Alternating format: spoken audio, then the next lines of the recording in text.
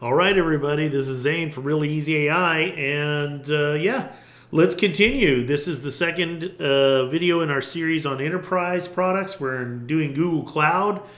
We just got finished talking about Skills Boost and all the things about Skills Boost, and now I want to do a bit of a deep dive into courses.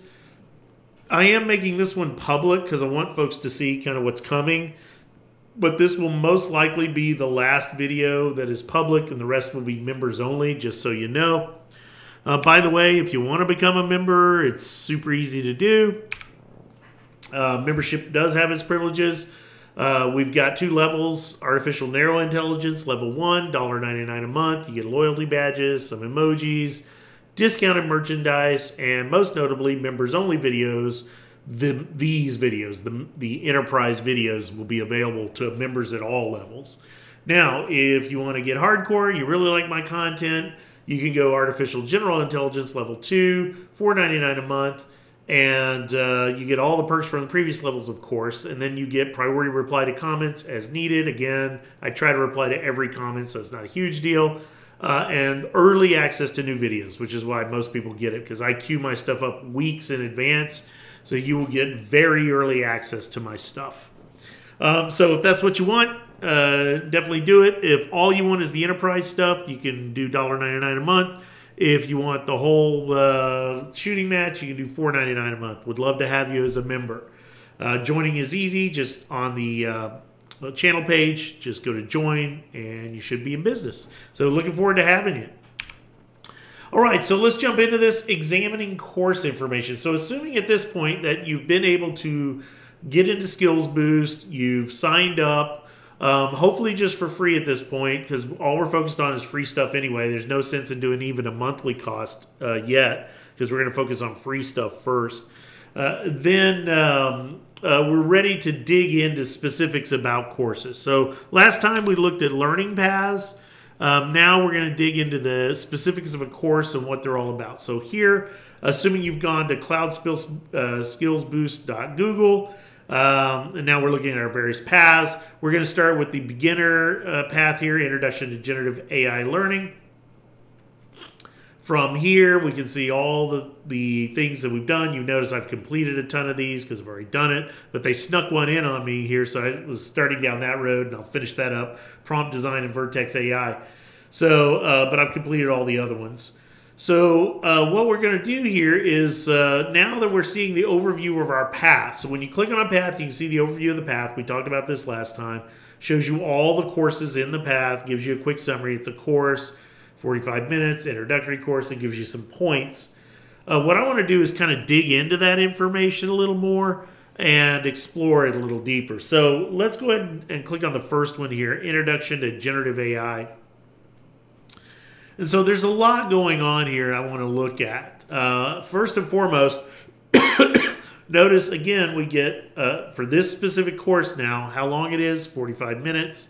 What level it is, introductory level, the cost, which is important, no cost, good news, and the points. Now, of all the things, the points may be a little confusing to you.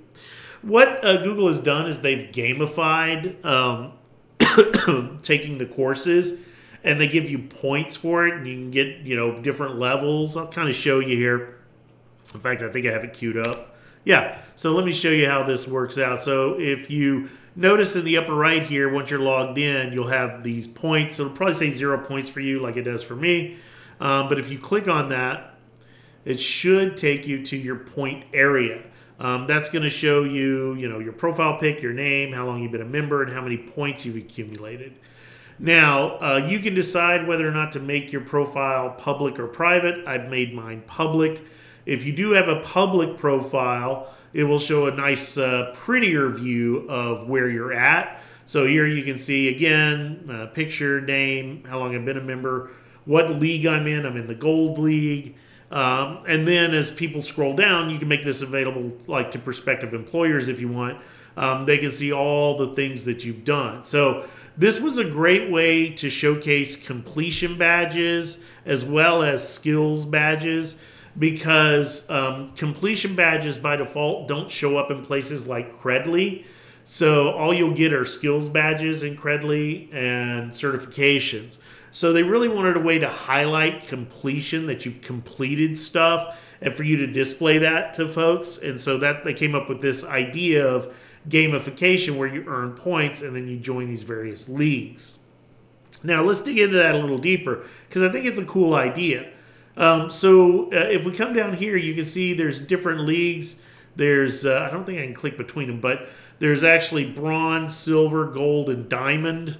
And if you click on, there's a little, kind of a, hard to see here, a little question mark over here to the right when you're looking at the leagues.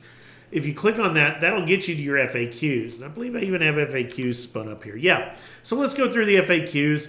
How do you earn points? You earn points by simply, doing activities, all kinds of stuff in the Skills Boost. What are the leagues? Leagues are grouped into different tiers. There's 4 leagues: bronze, silver, gold, and diamond. All learners begin in bronze, so you guys will start in bronze and then climb to higher leagues as you earn points. You've got leaderboards, which are cool and kind of nice. By default, it doesn't do your name. It does like a random name on the leaderboard, so you can't... actually, I don't know if you can change that, but you do have leaderboards for things that you're working on. After earning some points, you'll be placed into a new leaderboard with 29 other learners from your league, where you'll compete to earn the most points. Leaderboards for last for a week, starting from when they were first created. At the end of the week, the top 10 learners will earn a promotion to the next highest league if one exists, and the bottom 5 learners will be demoted down to the next lowest league if one exists. Only the points you earn during each week count towards that week's leaderboard, with all learners starting at 0 points when the leaderboard is first created. What happens if I take a break from learning? Not a problem. After your current leaderboard finishes, you will not be placed into a new leaderboard until you earn points again. So after you've done your thing, earned your points, if you want to take a break, it's fine. You won't go up or down. But honestly, it doesn't matter. There's a possibility I lose points. Yeah, they may do a reset. How do other learners see me? They see your selected avatar and an anonymized username. They won't see your picture or your real name. So I guess you can't change that. And then player names are randomly generated. And can you opt out? Yes, you can. So one question they don't answer is, do I get anything out of earning points? The answer today is no, nothing but bragging rights. And it's kind of cool, though, especially if you're showing a prospective employer your public profile. It's kind of cool to show them what league you're in, right? Especially if you're in the higher leagues like gold or diamond.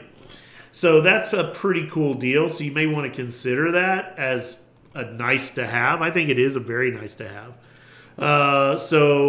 That's pretty much it. The rest of it just kind of lays out what you have here. Paths that you're working on, activities that you've done, leaderboards, and badges. So you got your paths that you've completed and you're currently working on. You can add additional paths.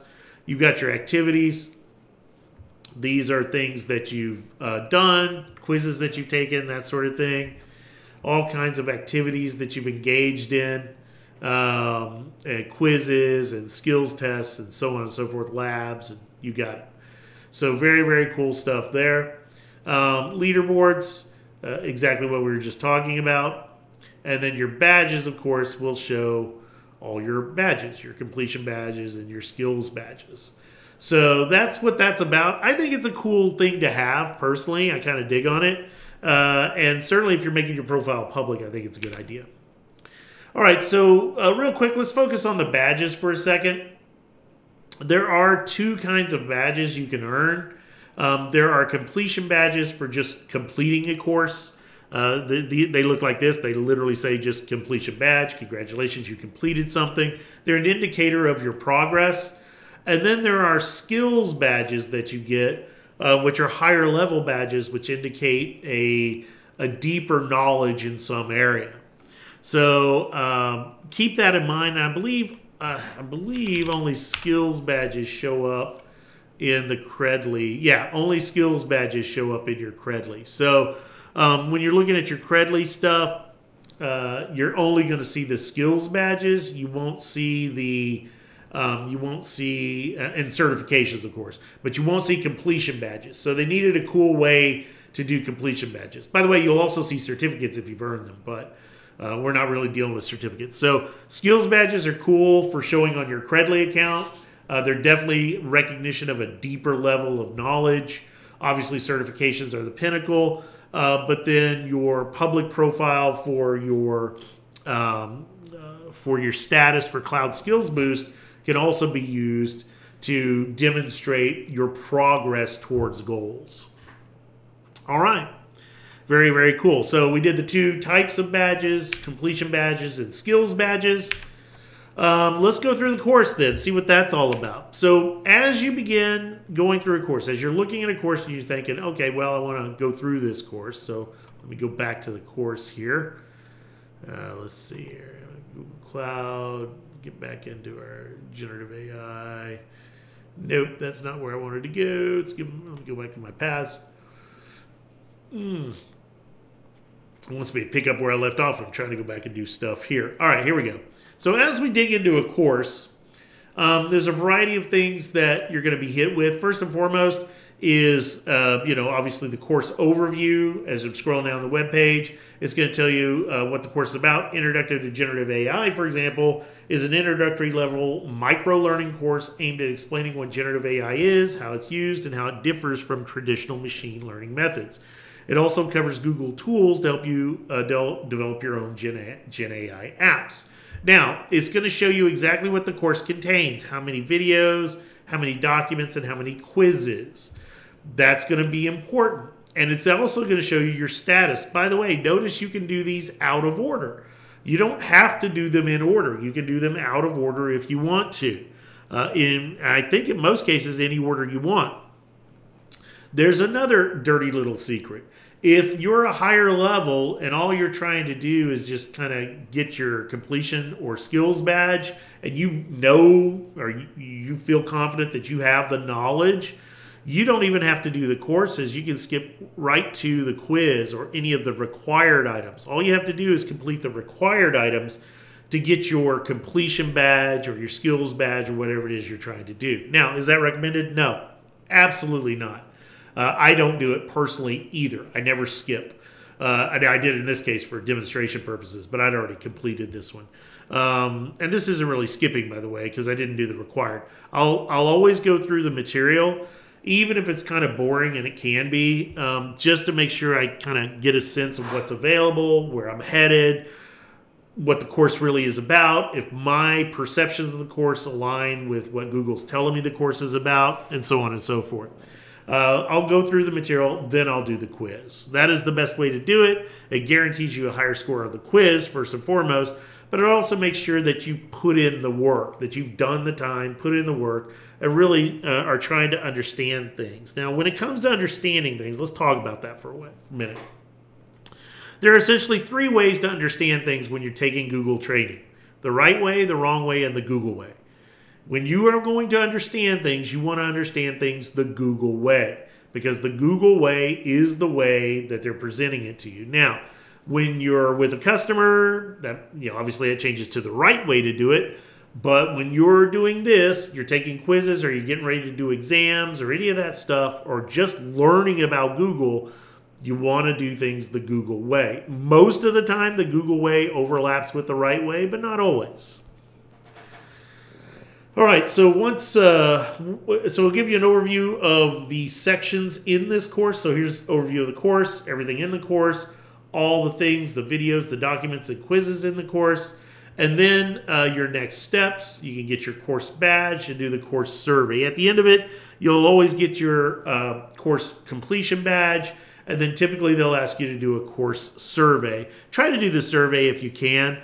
Because it definitely, give as good a feedback as you can on what you liked and what you didn't like about it.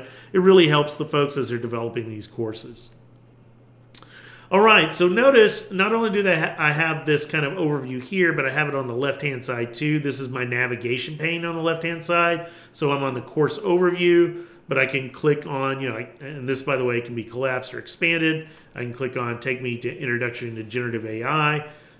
Start right in on the course here, and this is how I'll begin launching the course if I want. Now I could do it from there, or again I could go back here to the list, click on the link. Either way, it doesn't matter. You're going to wind up at the same place. I prefer to use the navigation on the left-hand side to go where I'm going to go. Now, notice this first item was a video, so of course, as you might expect, it starts playing a video, which you could look at. The next item was reading. Pretty much all the courses will have a set of suggested readings. And again, it's one of those things where you might get a little burned out later on. You're like, I really don't feel like going through the reading.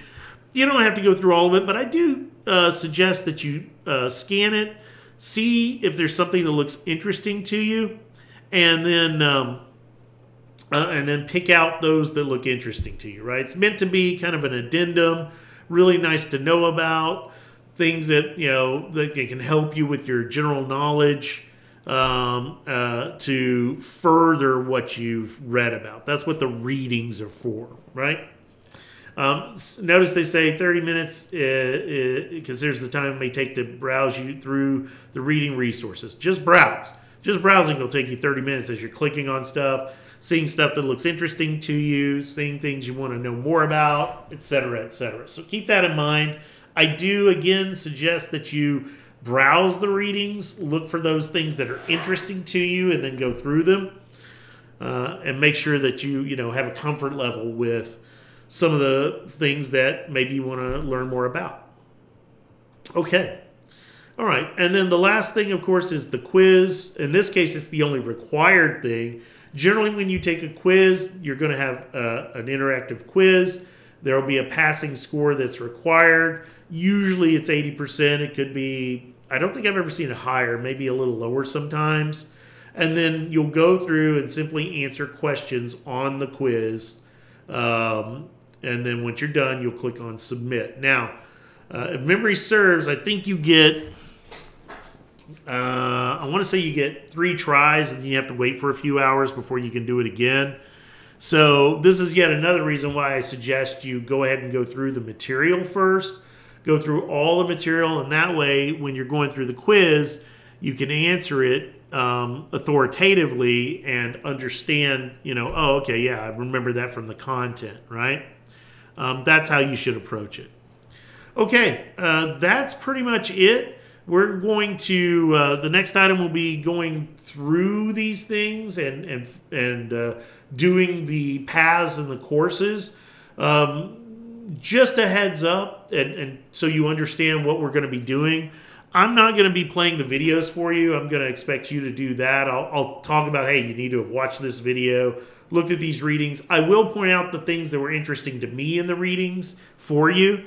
And then for the quizzes, of course, I'm not going to give you the answers. That's not my goal here. They're meant to test your knowledge. But we will discuss the quizzes and talk about, hey, some of the things that you may want to consider, the quiz questions. Beyond that, the biggest thing that we're going to be doing in the enterprise stuff is the labs. We're going to be doing deep dives beyond what just the labs give us.